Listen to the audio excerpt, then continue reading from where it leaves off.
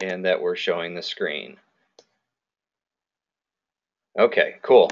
We should be working now. Does everybody see my screen? Somebody tell me yes.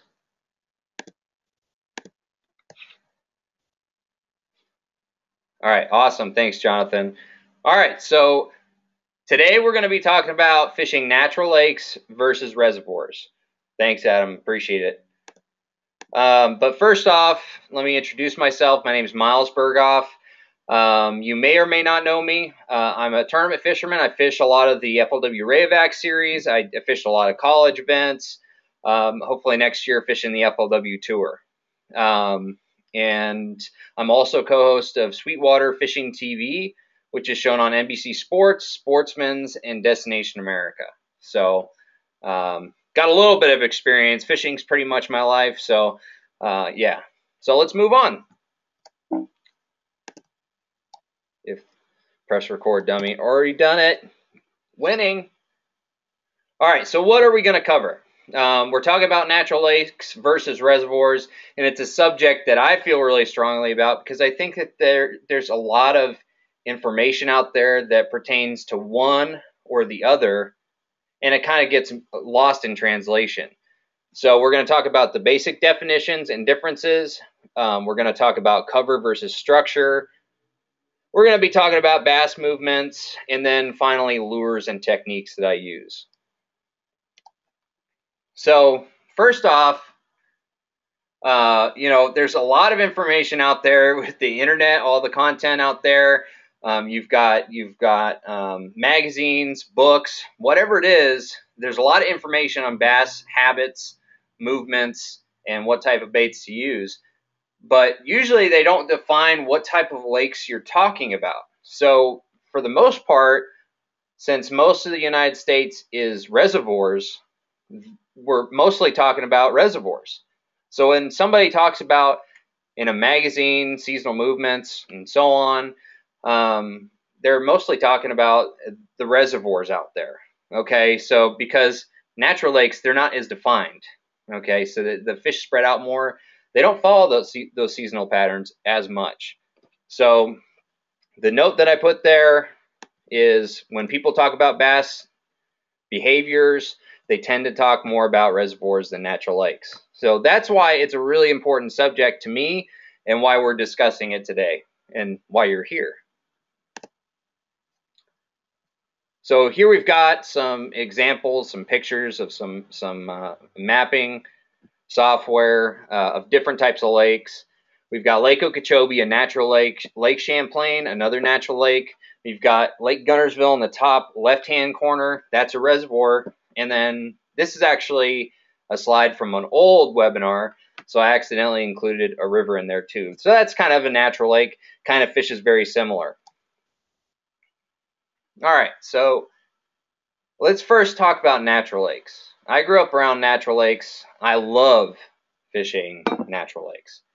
It's my favorite, and I think that a lot of people have a hard time with them because they learn all that information about reservoirs. They read all those books, they read all the magazines, they hear people talking about the movements of bass, but reservoirs is usually what they're talking about. Again, I don't want to keep on repeating myself, but we keep on going back to the same thing. Natural lakes generally have very gradual structural variations, so they're not going to have the real distinct points, distinct ledges. They're not going to have creek channels that you're going to be focusing on. Grass is the primary cover. Of course, you're not going to have standing timber or stumps or anything like that because it's not a flooded man-made lake. It's natural, so it's been there a long time, and you haven't had any wood cover growing in it. Of course, there's exceptions when it comes to like cypress trees and you're talking about really shallow southern lakes because cypress trees can grow in the water. So every once in a while you'll find a little bit of a different lake. So with natural lakes, one thing that I've found, and it's really important to remember, is that fish spread out. They spread out a whole lot more than they do on natural or on man-made reservoirs, and so you can find them everywhere. Lake Okeechobee, for instance, that entire lake's covered in fish. Of course, in the dead center of it, you're not going to want to fish in the middle of it. But wherever there's cover, that there's going to be fish. Now, whether there's a lot of fish there, that's what you got to find out. Now, conversely, the seasonal migrations generally are not that big of a factor. So that kind of fits into that whole, fish are spread out more thing. And what also fits in there is that big populations of residential fish live on natural lakes. So they tend to stay in the areas that they choose. They tend to stay in one area, one general area. They don't tend to move like on a reservoir. They'll move into the back of a creek during the fall, and then they'll make their way back out during the winter, and so on and so forth. But natural lakes, they like to find one spot where they can live their entire life, and they just kind of congregate in those areas. And the final note there, very important, structure enhances cover. This is kind of one of my theories, I guess, that I came up with after moving from California to Florida back after high school. I started to realize that there was a big difference between how bass relate to cover in natural lakes as opposed to how they relate to structure in reservoirs. So we're going to talk about that in a little bit. Again, some examples of natural lakes.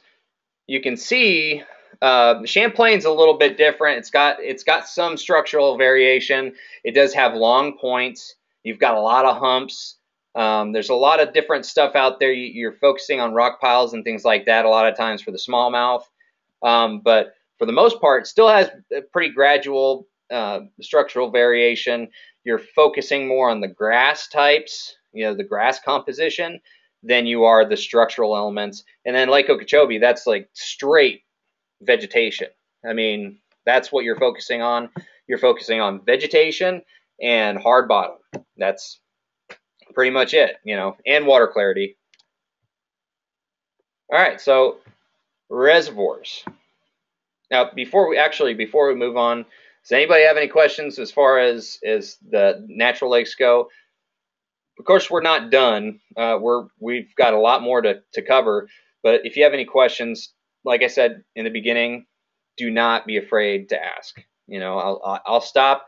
I love running in tangents. It's kind of my thing, so it's all good.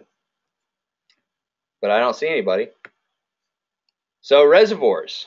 Reservoirs, of course, are man-made, which means that they're a lot younger. They're usually between 100 years or less as far as their age goes. And so there's a lot less erosion that's taken place, which means that the structural elements that were there before they got flooded are still pretty much there nowadays. So distinctive structural elements and variations. You've got the really distinct points that you can pick out on a map. You can say, that's a hump, that's a creek channel right there, that's a ledge. You can look at that. You can look at a map and check those things out, as opposed to a natural lake, which they're a lot less distinct. Now, the seasonal migrations are a major factor on reservoirs. Reservoirs, because of just the way that they're kind of laid out and the way that the fish relate to the structure more, they're going to move a lot more. And also it has to do with the type of bait fish that they're focusing on, which is mostly pelagic bait fish like shad or herring or whatever type of schooling bait fish that moves quite a bit with the seasons. So the seasonal migrations are a big factor. And I mean, that next point fits right in there. Fish are more nomadic than residential on reservoirs. Now, like I said, all of the information that I'm talking about is general. So you're always going to find a situation like there's always going to be one creek arm on a lake that has fish year-round. Okay? And so I don't want you to completely to use this, in every situation. This is just a really good starting point for you to kind of understand how they relate. But you're always going to find residential fish on any lake, really. So, and then finally, we were talking about natural lakes, it's the opposite on reservoirs. Cover enhances structure on reservoirs. And again, we're going to talk about that a little bit more in a minute. And here's two examples of reservoirs. I mean, on both of these, you can see that the structural differences and changes are very, very sharp, distinct. You can see the creek channel on both. You can see the points. You can see the ledges, the bluffs, all those things, easy to see. And those are what the fish are going to relate to. All right. So if there's one thing that I want you guys to walk away with, it's this, okay? And this kind of relates to what we're going to be talking about for the rest. And that's structure versus cover. Now, that's the major aha moment that I had when it came to fishing natural lakes versus reservoirs, is that fish relate to structure different in both types of lakes, and the same goes for cover. So let's define what I consider structure and cover. I tried figuring out a way to say this so it sounded really smart, but I just couldn't do it, and then it made sense, and I just really couldn't do it, so hopefully you get it. Structure are the elements that make up the actual shape of the bottom, so you're talking about points, ledges, humps, creek channels. We're not talking about brush piles. We're not talking about, submerged grass. We're just talking about the bottom itself.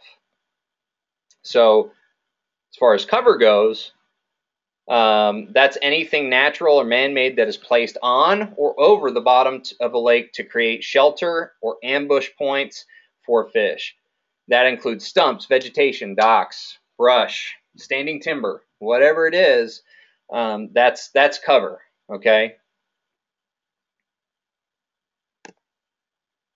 So natural lakes and cover, all right? So when you think natural lakes, from now on, you've got to think cover, all right? So forget about the structure as much as the cover for now, all right? Like I said before, structure enhances cover. And what I mean by that is say you've got this this grass flat. Or no, let's kind of go back. Say you've got a deep channel running through a flat, but there's absolutely no cover, all right, which I've seen before on lakes like Okeechobee. You're probably not going to do very well there. I've tried and tried and tried and tried, but for the most part, if there's no grass around, if the cover element isn't there, the structure doesn't mean much. Now, there's always exceptions to that rule, and you always get surprised, but for the most part, you have to have cover first. And cover on natural lakes can just be out on a flat. But if you have really good vegetation out on just a nothing flat, you can still have a really good population of fish. But the reverse isn't true. You can't have really good structure on natural lakes for the most part and still have really good fish populations. The difference, and I'm going to make an exception to this when it comes to like the Great Lakes or Lake Champlain is kind of on the cusp. Depending on how you like to fish, there's a lot of fish that live offshore on the very gradual structure variations out there. But if you're fishing in the south on natural lakes, for the most part, you're only looking for the cover first. Cover is king. And then you look for the structure that enhances that cover. Okay, so you find the good grass and you find the good water clarity, and then you start looking for a depression next to a grass bed, or maybe there's a little channel, a little man-made channel somebody made that's bumping up right against a patch of reeds. So that's the sort of thing you're looking for, but you don't need those structured elements to make those effective. And like we said, vegetation is a huge factor. You're looking for the type of vegetation that the fish are holding on. All right, so reservoirs and structure. So we're going the exact opposite. So when I'm fishing a reservoir, I can actually break out the map I can actually take the app here on my iPad. Let me see if I can share this with you guys. Yeah, there we go. All right, so right here we're on Lake Norman, North Carolina. So when I'm about to go to the lake, trying to find where I can go fish, I can actually look at this the map and know exactly which structural elements, which points, which ledges, which little creek turns, you know, whatever it is. I can see which ones I want to fish and plan accordingly. And then once I get out there, pretty much every single one, as long as they're on that pattern, is going to have fish. But when you find that one point, that long sloping point that at the end of it has a rock pile and a little brush pile right next to it that somebody's planted, that's going to be the key one. That's going to be the one that I mean, that's the juice. So in this situation on reservoirs, cover is enhancing the structure, but you don't need the cover for the structure to be effective. So hopefully that kind of explains it a little bit better. Let me see how to go back here. All right.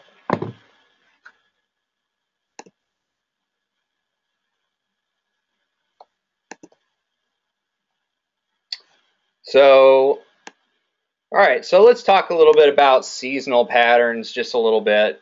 Again, these are more geared towards the seasonal patterns that you'd see in reservoirs, but some natural lakes, they follow these as well. So during the wintertime, fish live in deeper and a steeper structure and current breaks. They live on the main lake for the most part, or in between the main lake and the backs of creeks where they'll spend the fall and the spring. And generally, you're going to want to steer away from muddy water.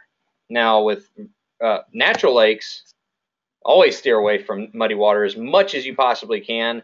Muddy water is usually a bad thing. Now, I've won a lot of money in muddy water on natural lakes, but the big key between muddy water and in a natural lake versus clear water in a natural lake is that, you know, or rather, the key between muddy water and being effective and not effective is it has to be stable. If it's always muddy in an area, but they have the good, you know, vegetation, you can still catch fish in there. I have a spot like that on Lake Okeechobee. I can go there. There's fish there all the time, and it's always muddy. But if I have an area that's clear and that's that's how the fish like it, then all of a sudden it gets muddy. That's where you're not going to have as much success, if any success at all, if you have wind blowing there and make it dirty. So going back to the patterns. So springtime, we're looking at fish moving into the backs of the stable creeks, the creeks that don't have a whole lot of water running back into them. You're looking for the bays and the coves with suitable spawning flats, hard bottom, and a lot of sun exposure. Okay, you want to focus on the areas that are least affected by wind as well. During the summer, fish begin moving away from the spawning areas and begin setting up on main lake structure. Current is key when the wind is current is key when current is a factor. So that just means that if you're on a reservoir that has current, you know, that's really big. On Guntersville, TVA lakes, if you don't have current, you're going to have a really tough time. All right, I'll just tell you that right now. But on deep canyon reservoirs that don't have a whole lot of current influence, it's not that big of a deal. Fish are a little bit more spread out than and can be found almost anywhere during the summer. Okay, and this especially goes for natural lakes. Again, in natural lakes, fish are going to be everywhere. So you can really focus on just finding the best cover, and instead of actually, you know, trying to figure out the seasonal locations of the fish. Oh, back up. Okay, and during the fall, fish follow the bait fish back into the creeks as the water begins to cool. Creeks with running water are big. Beginning of the fall, fish can be found shallow. As it gets cooler, fish will begin to make their way back into the winter areas. Again, this is a general seasonal pattern that's really geared towards reservoirs. In natural lakes, again, they're going to stick to those general areas that they live their entire lives, and they're going to follow the bait fish wherever it goes within that area. Okay, you're not going to have those big major creeks that there's going to be one big migration of fish moving back into like you would on a reservoir. So movements, natural lakes. Bass-like areas they can live in all year. When I'm looking for a place for a natural or a fish to live in a natural lake, or looking for a place to start looking for fish, I like to look for an area that has a little bit deeper water. It's in some location, but has really good cover. It's got a lot of different mixtures of grass. It's got a lot of protection from the wind, whatever direction the wind's coming from, and it's got hard bottom. Okay, that's why we'll go back to Lake Okeechobee on the iPad app here. All right, so that's why, zoom out. So for instance, if you keep up with Lake Okeechobee tournaments, you know that this location right here, North Shore, Horse Island, Bird Island, all this area right here is absolutely loaded with fish, and every year somebody in the top 10 either wins or does extremely well just in this area, because that's where they live. All year round they can find all kinds of different stuff because they're sheltered, they're protected. The water clarity is really good year round because of the vegetation, and it's got a little bit deeper water for those months that they need the deeper water, and it's also got the real shallow, hard bottoms where fish are going to spawn. So look for those areas that have all of those different factors, and you're going to find a productive area. Let's go back here. So flats are the primary structural element on a natural lake. You're really looking for those big flats with the elements that I was talking about. Really good cover, some sort of deep water refuge nearby. Those basic aspects. But for the most part, it's just going to be a big flat.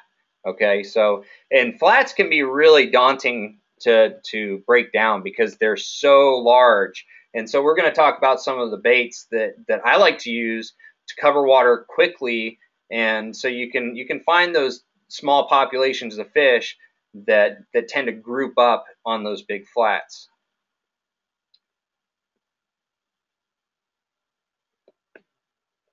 Okay, so the more southern the lake, the less they will migrate during the seasons. So say up north, we'll use Lake Champlain again, because I haven't fished a ton of lakes up north yet, just the primary tournament lakes.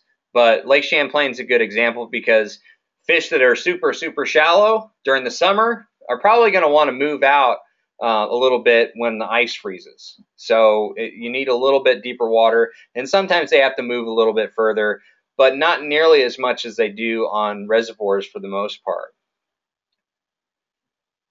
Fish migrate in heavily vegetated lakes based on vegetation health and growth. This is especially true down in Florida. Florida is constantly changing. The lakes there are week in, week out different. Okay, the grass grows differently each year, whether that's because they're spraying it or doing some kind of control of the vegetation. Or it just, we had a tough winter or something like that. The grass is going to be different every single year. So where they move is based on how that grass is growing. If the grass is the same in an area that they've stayed in for a long time, they're not going to move that much. But if you go to an area that produces year in and year out, And you go there, the water's muddy, the grass is like non-existent. I mean, I went to Lake Kissimmee this year or last year filming Sweetwater, and we went to a area of the lake that usually is covered with bogs, all kinds of lily pads, grass everywhere. And it was totally void of all the vegetation that used to be there. So the bass weren't there. So they'll move based on those changes in the grass. Natural lakes, bass, we've already said that 1,000 times. Again, I've said that 1,000 times. Residential populations of fish in natural lakes. So what do I focus on in natural lakes? Again, I focus on the flats. But primarily, I mean, the whole lake's flats. And for most natural lakes, that's how it is. But I like to look for a lot of different cover options. I look for different types of vegetation. I don't like to just see one type of vegetation, whether it's, if I have hydrilla, I want to see something like some eelgrass mixed in there, which means that there's hard bottom. Or I want to see some reeds mixed in with some hydrilla or hyacinth. Whatever type of healthy grass mixture you have, the more the merrier. And then I like to look for a good clean bottom and clear water. Okay, those areas, if they have those conditions, those key ingredients, they're going to be productive year in and year out until they change, of course. And like I said, deep water is not always a necessity, but access to some relatively deep water is always a plus, or usually a plus rather, especially if you're fishing up north, where the weather changes really dictate them moving someplace else. And like I said, look for the consistently clean water and stable conditions under heavy winds. Wind is a big factor on natural lakes because it can really dictate where the food source is, but more importantly, the water clarity and the water conditions. So in natural lakes, I'm always looking for the clearer water, except for in those situations, like I mentioned before, where you've got consistently dirty water in an area, but it still has the really good vegetation. I have, like I said, one place on Okeechobee that fits that bill. It's always got good fish in it. And so you just look for those areas that are stable. Stable is the key word. So movements in reservoirs. Again, fish move more during the seasons in reservoirs. Focus on structure as migration routes. So fish use the structural differences as migration routes and little truck stops. So if they're going into the back of a creek during the fall, they're going to bump into a secondary creek or a secondary point, and they're going to post up on that point. And while the bait fish are rolling over that point to get to the back of the creek, they're just going to be gorging themselves. So they're going to use that as a stop, and then as soon as they're done feeding, they're going to keep on moving, hit the next point, and then keep on moving, hit the next point, so on and so forth. So you're going to want to follow those seasonal guidelines we talked about closely on reservoirs. And you can still find residential fish that don't move much in reservoirs like we talked about, but the populations are usually much smaller. Generally speaking, they're not going to be quite as big or as healthy. So, most tournaments are won, and most guys that do really, really well are focusing on those nomadic bass that really are feeding hard on bait fish and are really in their prime. But you can still do really well finding some residential fish. If you don't pay attention to the seasonal patterns during the year, and if there's any time you need to pay attention to it, it's during the spring and the fall. Okay, spring, they're really moving. They're going fast. So if you're not one step ahead of them, you're going to be way behind, and you're going to be just treading a lot of water. Because during the spring, when you have that first major warm up, those fish are just going to hightail it to the backs of those bays, the backs of those creeks to start spawning. Okay, and they're going to stop on those truck stops along the way. And during the fall, same thing. Those major creeks that have the incoming water, where the bait fish are going into the back, that's going to be key. And those fish are going to be moving long distances to get there, and they're going to do it really quickly. During the winter and the summer, those are the most stable months, especially the summer. Summer, they're very stable. So if you find a group of fish in July, you're probably going to have the same group of fish on the same point or hump or ledge, whatever you're fishing, in August. They don't move around a lot. They can if they want to, but for the most part, they're going to stick in one area and just stay there for the entire summer and just eat. That's pretty much all they're going to do. So for the most part, during the winter and summer, you don't have to pay as much attention to the current conditions as you would, especially in the summer. But in the winter, you do need to pay attention to the current conditions, but they're not going to move as much. So where to look during the seasons in reservoirs. All right, so this is, again, it's kind of even more seasonal patterns and kind of getting into it.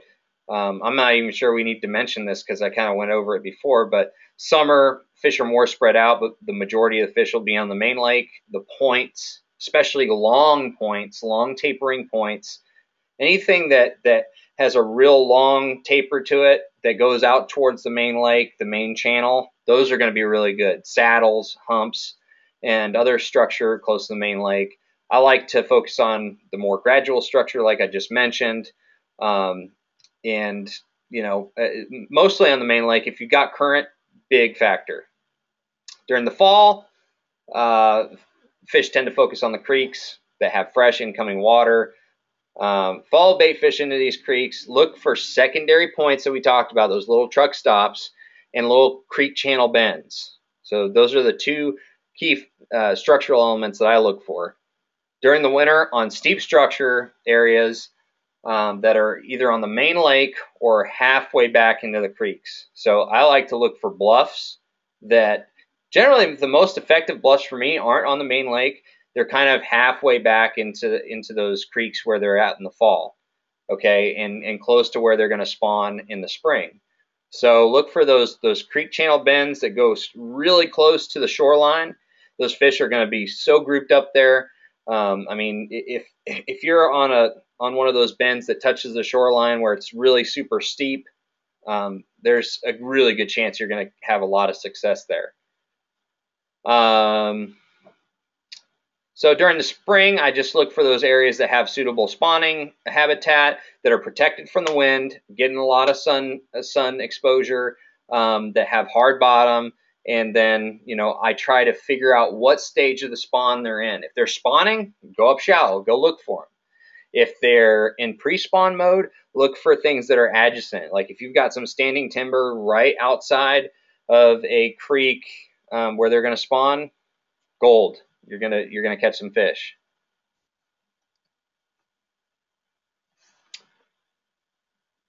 All right. Does anybody have any questions so far as what we've talked about?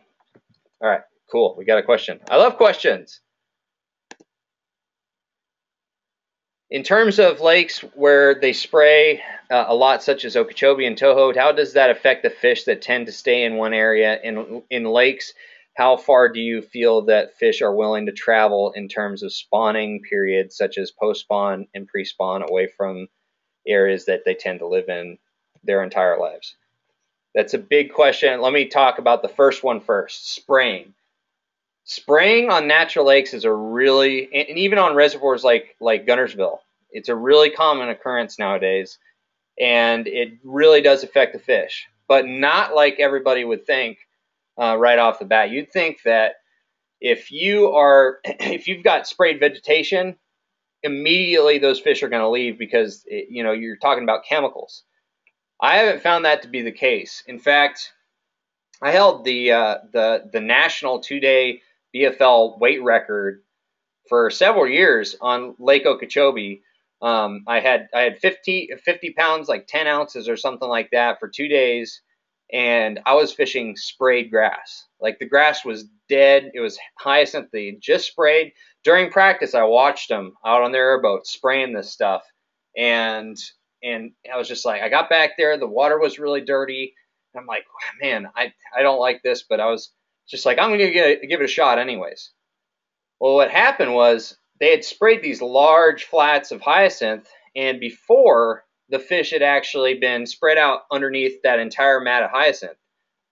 And after they started spraying it, um, those fish moved to the edge of the hyacinth, and before they're going to move on, they're away from the shallow portions and just spread out, and they went out to the more stable water on the edge. And so what I did was I went in there and started flipping, and I caught a fish on every pitch for like 10 minutes. And then I finally had a pitch that I didn't catch a fish, and then I kept on catching fish. It was nuts. And that's when I realized that if an area has sprayed grass, you're going to have a window where those fish are going to bite, that they're still going to be in that area before they move on. Generally, if you have sprayed grass, and I'll use hyacinth as an example because that's the most common sprayed grass. It's going to have a period where it's not going to start melting yet. It's not going to fall to the bottom. As long as it's still floating, I feel like it's still fishable, and fish are still going to relate to it if they don't have any other place to go.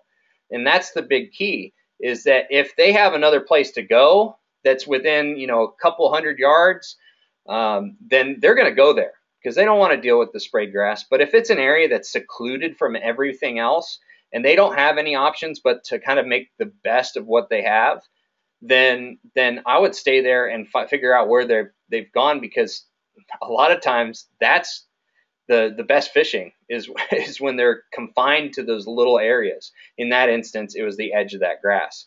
So it really depends. If the grass starts melting away and falling to the bottom, I don't have a lot of luck there.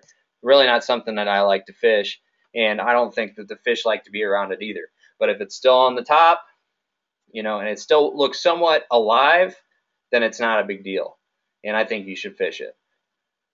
Now, as far as how far they're willing to travel in terms of the spawning periods, I would say that there's different types of fish that will travel different distances. There's some fish that will travel miles to get back into a spawning creek, and there's some that are not really residential, but they're not willing to travel all that distance. And so I think that it really depends, But for the most part, I really think that you just have to look at the creek that you're fishing. If it has the structure that is suitable for living all year round, like if it's a really deep lake and you've got one major creek that has real deep water, that has all the structure that you need throughout the lake, and it can be considered its own main lake itself, because a lot of these lakes have major creek channels that, the fish aren't going to move 8 miles into the back of the creek and then go all the way back into the main lake. They're going to be kind of in each section of that creek. So it's hard to tell. Your job during the spring is to find the locations that have the majority of the fish, and I don't think that they're going to move more than say a mile during the spring. And that's kind of my short answer is I wouldn't want to focus on any fish that move more than a mile. And if they moved a mile, shoot, a mile's even too much, really, in my opinion. But I think a lot of fish will do that. But generally, I'm fishing for fish that are like 100 to 200 yards. That's their movement. So yeah, I would say focus on those. That way, you're not one step behind the entire time. Okay.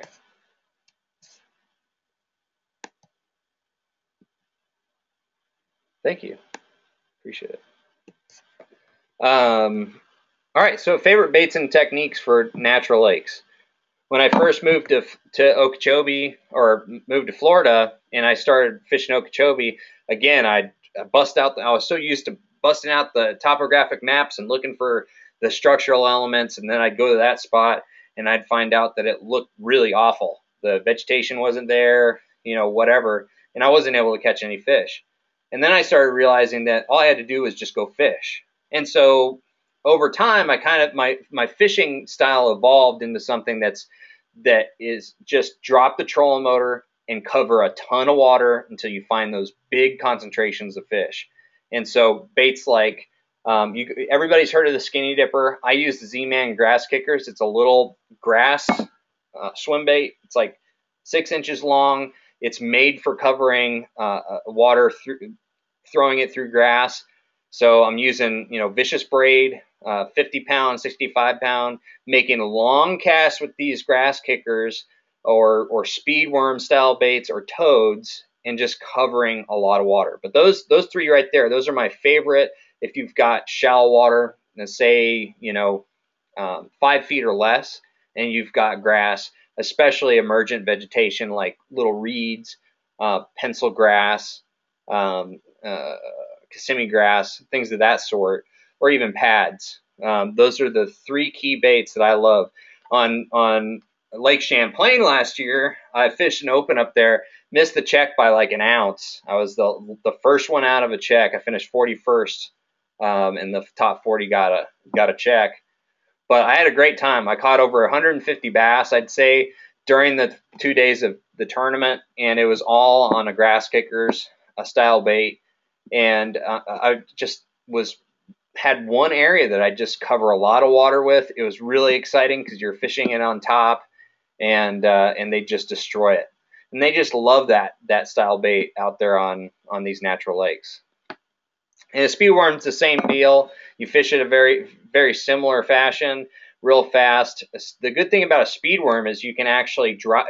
I like it during the spring because you can drop it into those holes. So if you're coming over a grass hole, you can actually stop and let it flutter to the bottom, and where they probably are spawning. So that's a really good bait for that reason. You can do that with the grass kickers, but I kind of like the action of a speed worm fluttering to the bottom of the, you know, of that depression or that hole.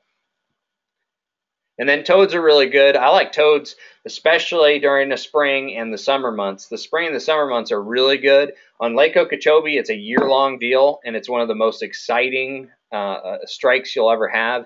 It's similar to a grass kickers or a speed worm, but you tend to get more explosive strikes. The hard legs frogs from Z-Man, they make a really good one because it's that Elastec technology. It's super soft, and it's also really buoyant, so you don't have any problem with it wanting to dig in. But that's a really good one. Spinner baits for areas that are a little less congested with vegetation. I like spinner baits a lot. On natural lakes, I've actually used multiple blade spinner baits much more, like 3 or more blades. Booyah came out with a quad spinner bait, and I think some other companies make one too.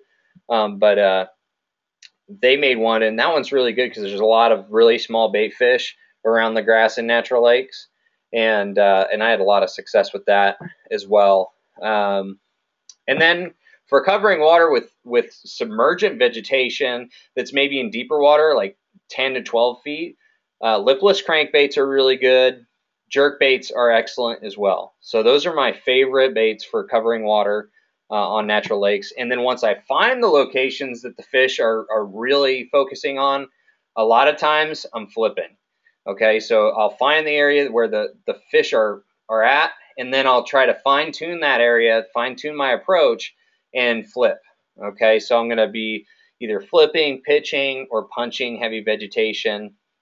And I'm going to be using like a little punch craws from Z-Man or a turbo craws with a 1.5 ounce weight if I'm punching, and if I'm flipping, I'll use something like a flapping craws with a lighter weight. Just depends on the how much cover you have. And then if it's real clear water and the bite's kind of tough, and you've got real isolated cover, I go for techniques such as wacky rig. You know, the Z-Man zinkers or, you know, other types of stick baits. Those work really well. My new favorite is the Ned rig. That thing's insane. You got to try it. That's the Z-Man TRD paired with their Shrooms jig head. Awesome deal. I use finesse tubes, especially up north. You know, something like the Secret Lure Stupid Tube. Really good baits for up north where you've got those gobies. You're fishing for smallmouth. You know, things like that. So, love those things. All right. Favorite baits and techniques for reservoirs. Really, it runs the gamut in reservoirs because there's so many different variations in them. But for search baits, I love to cover. Well, let me explain this first. When I'm going to a lake or a reservoir and trying to figure out where the fish are, I want to go from. I want to cover all depth zones. So during the summer, I'll start at top water and then work my way down deep. But during other parts of the year where it's cooler, sometimes I'm not going to use top water unless I really feel like that's going to be effective. But usually I'll start like shallower and work my way down to deep. Now, if it's during the winter, I'll probably just start deep and won't even go anywhere else. But anyways, for top water, I like buzz baits and walking baits. You can move those really quick. Poppers are more of a saturation type bait. Poppers and prop baits, those are something that once you've found the fish, you can slow down and really pick them off of isolated pieces of cover. But buzz baits and walking baits, really good at covering water. When I've got fish in shallow water, like 5 feet or less, I'm looking at shallow crankbaits, you know, lipless crankbaits, spinner baits, wake baits, those type of baits that can move a lot of water but are staying in that top level of the strike zone. Mid-depth, I like the medium deep diving cranks.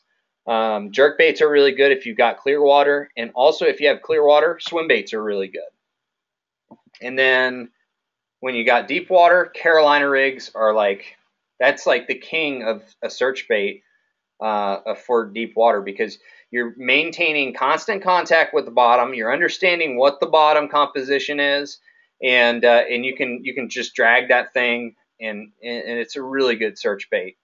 And then spoons, of course, and umbrella rigs. Those are really great for suspended bass if you have to catch those fish out really deep. So the slower saturation baits. So once I've found the pattern that I like and I've found the areas that I want to focus on, that's where I'm going to start using the football jigs, the shaky heads, and flipping the pit and pitching if the water's high and the fish are up in brush or whatever type of cover there is up shallow. So those are my favorite baits for those applications. And finally, you're going to want to focus more on patterns than areas. Okay, so in natural lakes, I like to just drop the trolling motor and go fish. On reservoirs, I've got a plan in my mind about where the fish are going to be based on the seasonal pattern, what type of structure I need to focus on. And what I'm going to do is I'm going to use the big engine, hop from one to the next, one point to the next, one hump to the next, and then drop the trolling motor, make a few casts, cover those different depth zones, and then move on. I'm not going to just drop the trolling motor and work my way back into a creek, and spend hours doing that because it's just a waste of time. And it's already hard enough to find fish, so you don't want to just waste a bunch of time. But yeah, that's what I like to do, and so I focus more on the patterns. Figure out which structural elements or what type of pattern the fish are following, and then just keep on running that. Use your maps and whatever. I think that might be it. Let me see.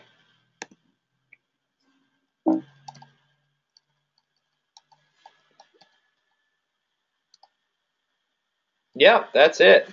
So, any other questions? Yeah, blueback herring lakes. So, question is, do I have any experience on blueback herring lakes like Lake Lanier? how do I target nomadic fish chasing bluebacks? All right, so I've had limited experience out on Lanier, but I know how tough it is out there. The blueback experience that I've had is primarily on lakes on the Savannah River, like I'm not sure if Lanier actually attaches to the Savannah River, but like Clark's Hill, that one I have a lot of experience on, and those are really tough to fish. I mean, primarily what I do is the majority of the year, those fish are out on the main lake humps and ledges. So I look for, if you really want to play that card and fish for those fish, which generally seem to be bigger but less stable, then you just go to the main lake structure pretty much almost in the entire year, and other than the spring, and just focus on those fish eating those blueback herring. A lot of times it's the most main lake humps and long gradual points that they're going to focus on. So that's what I generally do. When I go to Lanier, which I've been there several times, that's what I do. Is I always go to the main lake, focus on the humps that are near the deepest water, and cover water quickly with a swim bait on top, moving it really fast. That's one of the keys when it comes to blueback herring, is that they move really quickly.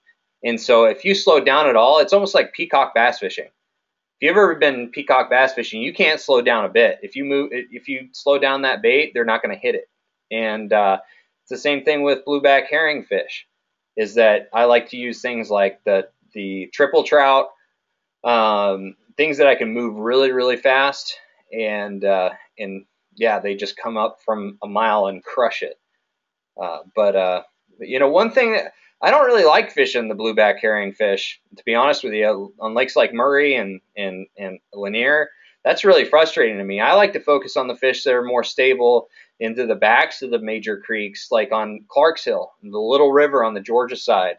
Go all the way into the back of that creek. I had a BFL regional I almost won back there, fishing a shad pattern, and so those fish are a lot more stable, especially during the fall. If you're looking at the fall and the water's starting to cool, focus on those shad more than those blueback herring, because those shad are going to be moving in droves into the backs of the creeks, while the blueback herring are just running around all over the place. And so you can do a lot better out in the backs of the creeks. So if you don't like doing the blueback herring thing, which it's really exciting but also really frustrating because you never know when they're going to come back up, then try your hand at going back up to the backs of the creeks. There's always fish there, and you can do really well.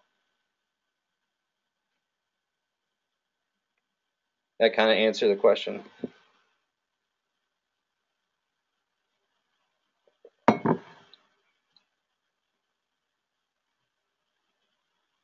Anybody else have any questions?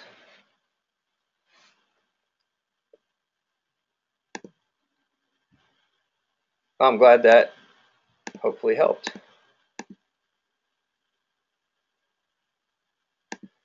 All right, guys. Well, if there's no other questions, I really appreciate it. I've been recording this. At least I hope it continue to record. But yeah. But anyways, I'm going to record this. If anybody wants to watch it after the fact, please let me know, you know, and I'll get that recording for you. I'm still working on a place to put all these recordings so people can watch them at any time. It might be on my website, sonarfishing.com, or we might put them on Sweetwater. But anyways, thank you guys so much. Have a great day, and just keep an eye out for the next webinar. Later.